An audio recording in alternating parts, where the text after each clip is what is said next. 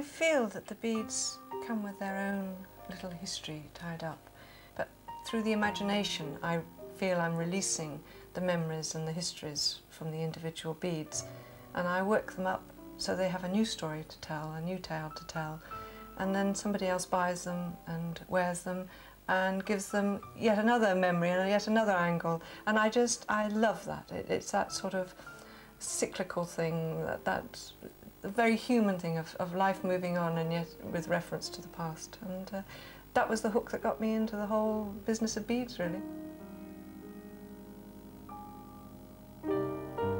Some of your pieces have a very distinctive sort of nature feature about them. For instance, your frogs and your fishes. Tell me about sort of the one necklace. Absolutely. The pond outside is a very important element in my life. And that particular necklace, I found that wonderful hornfish across the bottom. And I thought, oh, this is a lovely starting point for a necklace. And gradually other components came together. The little carved frog, bone frog from Bali. And it began to feel like the life on the pond. And then I bound it with the sort of aqua colours, the sort of watery colours in the bone, and the recycled glass from Africa, those lovely sort of pale bluey green beads. And that's how that necklace was born, but it was very much a product of my cup of coffee out in the morning, sitting by the pond and just watching it all happen. And dragonflies, again, I mean, they feature quite prominently in your work, in earrings and things like that. They're very vibrant colours. We have an amazing variety and range of dragonflies visit our pond, but I just love their colours and the way they shimmer. And they make great earrings because they sort of dangle and hover when you're wearing them, just like the dragonflies on the ponds.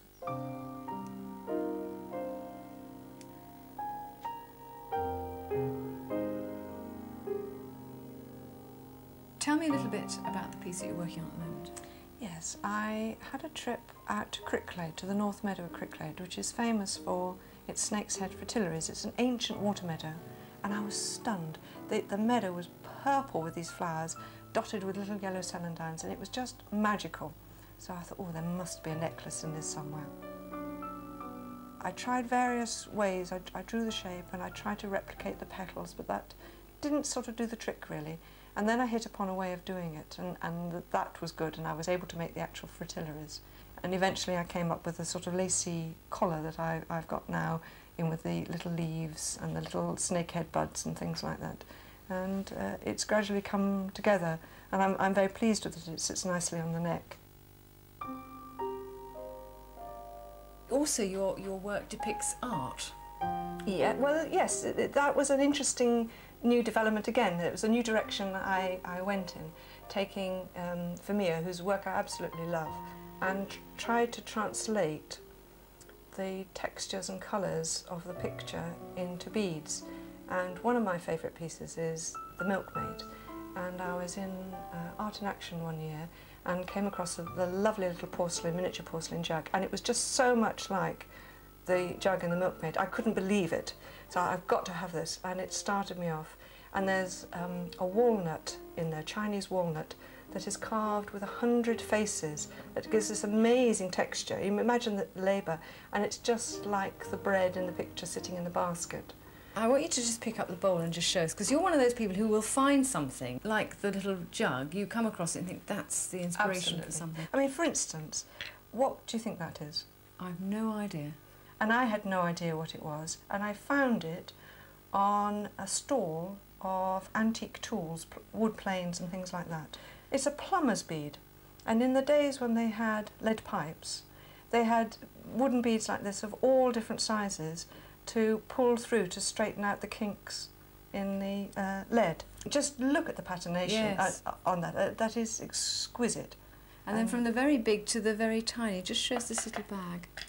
My husband and I were on holiday in the Scilly Isles, and about a mile off this cove on St Agnes, in the 17th century, a Russian ship had gone down with a cargo of Venetian trade beads, and they wash up still to this day.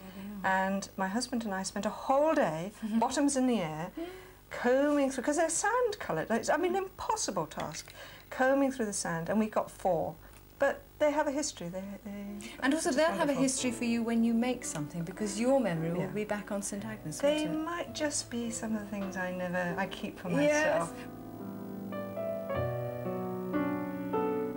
In westernised today. They are very throwaway, frivolous adornment, but they go right back to the beginning of mankind. Beads were worn by Homo sapiens 40,000 years ago, and you can't find a culture anywhere in the world that hasn't used beads in some form.